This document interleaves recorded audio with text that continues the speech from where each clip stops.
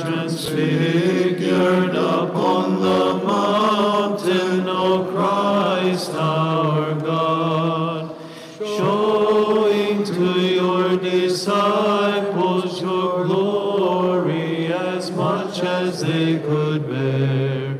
Do also in us sinners, though we may be, shine your everlasting light by the intercessions of the Theotokos, O giver of light. Glory to you.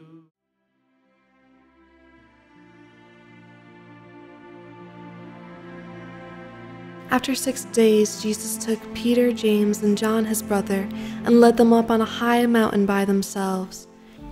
There he was transfigured before them.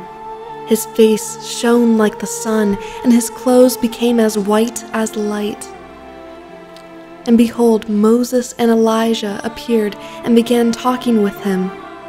Then Peter, looking in amazement, said to Jesus, "Lord, it is good for us to be here.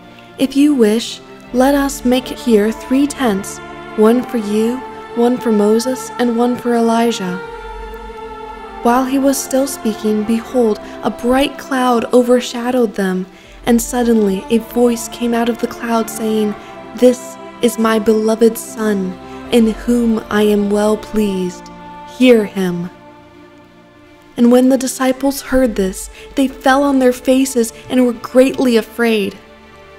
Soon after that, Jesus came and touched them and said, "Arise, and do not be afraid."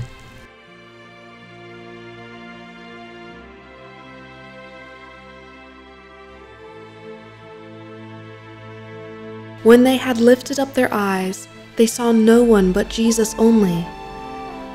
Now, as they were coming down from the mountain, Jesus commanded them, saying, "Tell this vision to no one until the Son of Man is risen from the dead."